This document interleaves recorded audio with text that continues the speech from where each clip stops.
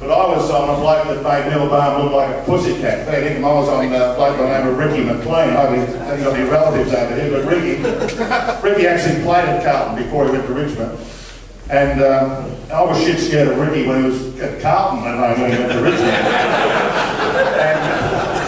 and here I am lining up on Ricky McLean. I thought, geez, I had to take the change of job straight about that, but I said because he was a brutal man, and but thank God he pulled a hamstring in early in the second quarter and went off at half time. So I survived that day, and we won the premiership. But I didn't survive the next year on Neil Barham, and he put me to sleep. But that's footy, and that's life. Could I ask Jeff, as one of the great full-backs, you played on some great full forwards of the period, Peter Hudson, Peter McKenna. Jez Link obviously was on our side, but a great forward in that period of time. Who was the best of them, all the opponents you struck? Mark Jackson. Mark Jackson. Just briefly, I told a quick story earlier today about the first time I ever played on Mark Jackson was over in the Western apprentice game, and he was playing with Mel Brown's team at the time, and Mel said, he's a bit different, this fella. And the ball came flying down first, and I went through the points, and I had to kick out and pull back. And I looked up, and here's this ugly looking thing on the mark, and I'm about to concentrate on my kick, and I hear this, he's doing trump calls on the line, and I put me off, and I kick out and pull back. Yeah, I think we have got a funny one. But yeah, Doug Wade, I reckon, was probably the toughest that I played on. Doug was like the Tony Lockett of the 60s and 70s. Brilliant mark, brilliant kick per goal, great conversion rate. Bit of nastiness in him too, you knew you were playing on him, and great speed off the mark, great hands, in terms of leading and taking the mark, so he was fantastic. And but the likes of McKenna and Hudson and all those guys that I played on, they were all an incredible challenge. I did make a good choice though when I retired in '84 when Dunstall, Lockett and Ablett came into the game, so it was a nice decision.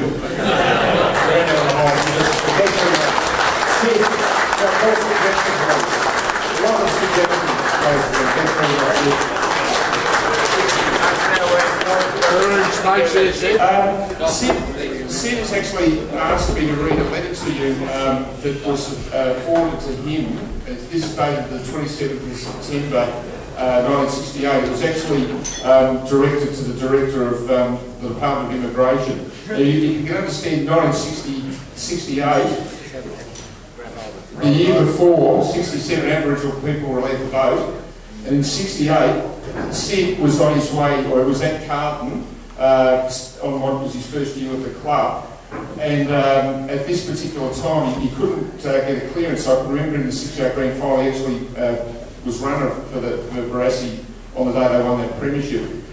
In September of that year he was invited to join the inaugural Galahs World Tour of Europe and America. It was in this context that I wanted to read you this letter that Syd passed on to me. Again, this is directed to the Department of Immigration.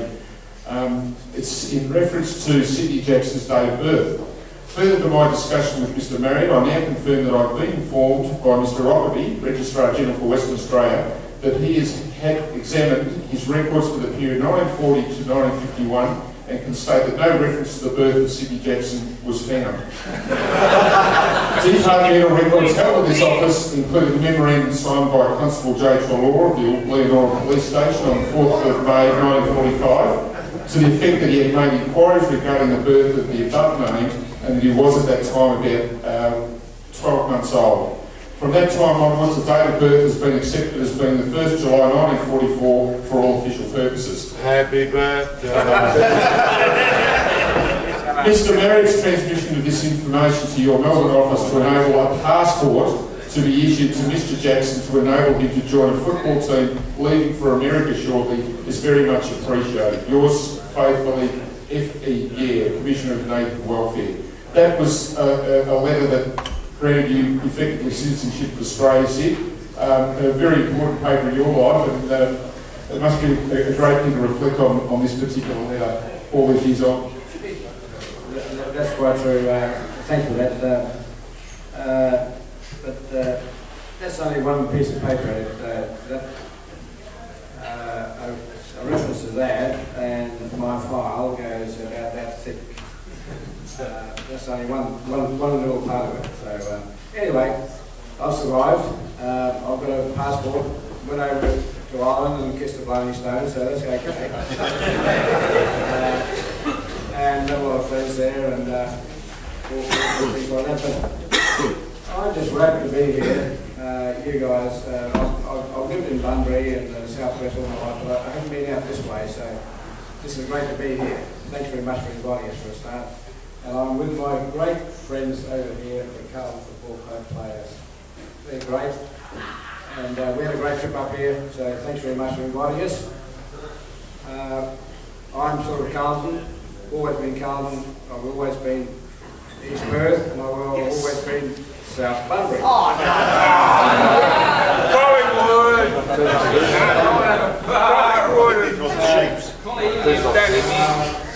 When you hear that letter, it's just not about me, it's about a lot of kids that happened years ago, what happened when they came and it happened to them and when they came to all sorts of institutions all over the country.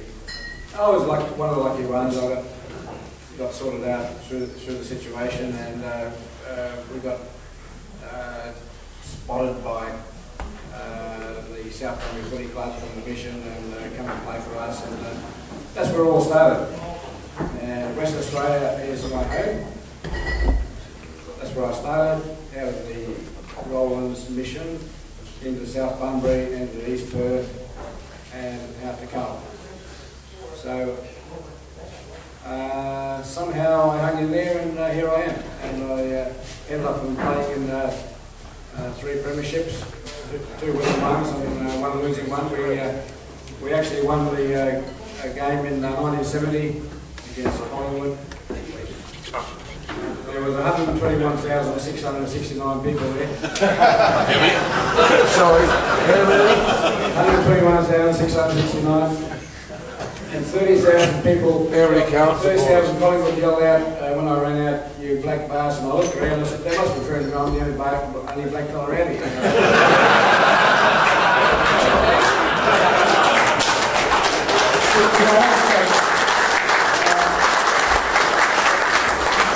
The growing karma, at least to the people who live on the East Coast, will see as trailblazers for Indigenous people coming into the Victorian Football League. How do you feel now, looking on at the Australian Football League competition, see so many Indigenous players playing their craft?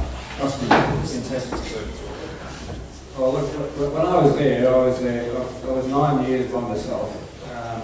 So I cut all the shit. And that's okay. And that made me more determined anyway, but it's just fantastic. We've got about 5 blokes at the Carlton. I think most teams now have 5 having the players. You know what? Most of them from Western Australia. You know, got Benell and those guys in Brisbane at the moment and up there and all that.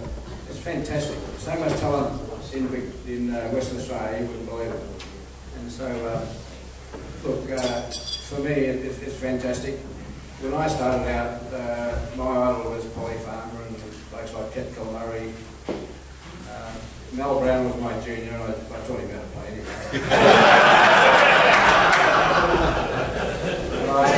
I should have taught him some more etiquette.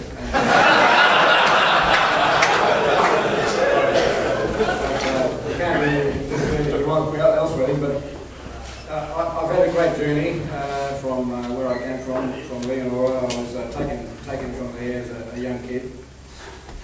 Sorted out through a few situations and down into Perth and down to the southwest into Bunbury. And out of there from South Bunbury to East Perth and over to Carlton.